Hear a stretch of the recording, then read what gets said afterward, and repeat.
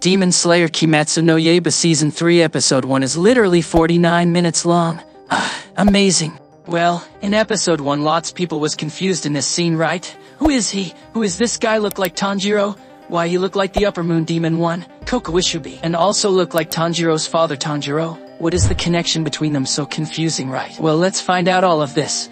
But before that, I have a small request for you. Please drop a like or a comment in this video, and make sure to subscribe Thunderpoke. Let's begin. What I'm going to about may spoil you somehow, so be careful. Well, this scene includes Yoriichi Tsukikonion's, Sumishio Kamado, his wife Suyako, and a baby. Fans have speculated that Sumiyashi's newborn child, whose identity is unknown, might be Tanjiro's father. But this isn't true because Yoriichi and Sumishio lived hundreds of years before Tanjiro and his father, Tanjiro Kamado. Who is Sumishio? Sumishio is an ancestor of Tanjiro, who comes from the era of the first ever Demon Slayer. And this guy is Yoriichi, the greatest and powerful swordsman of all time, who once saved Sumishio and his family from a demon's attack. And this scene after that happened, Yoriichi apologizing to him because his wife and child are asleep was shown. Yoriichi tells him not to worry and says that he shouldn't be accepting free food from him.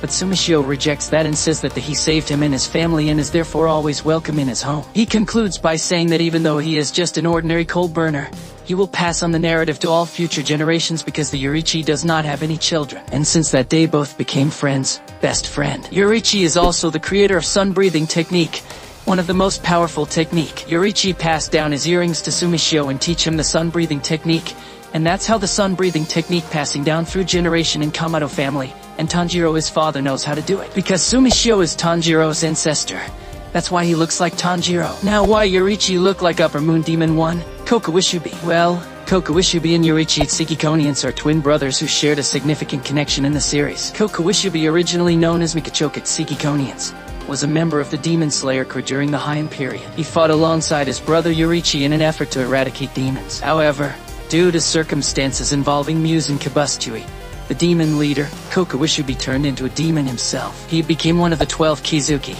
the 12 most powerful demons serving under Muse. Kokushibio's transformation into a demon granted him immense strength and heightened abilities. He became the Upper Moon 1, the highest ranking member among the 12 Kizuki. Despite his demonic nature, Kokushibo retained his exceptional swordsmanship skills and his own unique breath style, the moon breathing technique. Here are some extra amazing info. You know, Yoriichi's encounter with Muse and Kabustui was a pivotal moment in the series. Yoriichi fought Muse and managed to severely weaken him, leading to the eventual downfall of the demon. During his battle with Muzan, Yoriichi encountered Kokushibo, who was still a human at that time. Kokushibo was deeply envious of his brother's talents and resented the fact that he could not match Yoriichi's strength. This envy led to a confrontation between the two brothers. In their battle, Yoriichi defeated Kokushibo, but he spared his life, hoping that his brother would find redemption. However, Kokushibio's desire for power and his encounter with Muzan drove him to consume demon blood, transforming him into a demon and aligning himself with the 12 Kizuki. The animosity between the brothers remained,